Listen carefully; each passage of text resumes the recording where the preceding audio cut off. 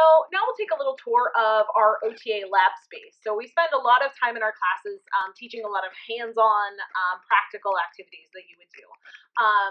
So again, OTAs deal with function, so we're always looking at how are you doing getting in and out of bed, getting in and out of the bathroom, the shower, the kitchen, all of those kind of things. So here we kind of have a bed set up. We have the bed set up with some side rails and some arm rails that would help people and able get in and out of bed and help them roll if they needed that, so we can teach students how to use that. We have several different wheelchairs available. We teach a lot of wheelchair positioning if individuals are not able to do their functional mobility or ambulation to be able to walk without a device. We teach a lot of wheelchair positioning. Over in this area, we have a simulated bathroom set up with a lot of different equipment options, a raised toilet seat, some bars, a tub, a shower that we can practice transfers in, a variety of different transfer benches, just all kind of adaptations we can make.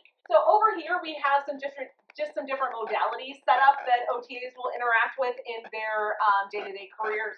So we have a paraffin bath that we would use, a hydroculator or a hot pack machine that we would use to provide heat to our clients, and a fluidotherapy machine. So this is helpful for, again, for heat or for scar management and things like that.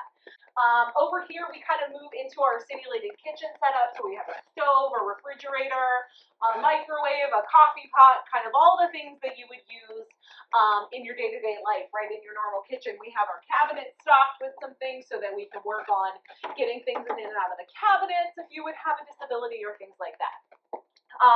You see our desks are a little different here in the OTA department. They're actually massage tables because we use these in class for assessing range of motion and teaching how to assess range of motion and strength, as well as different transfer techniques and things like that.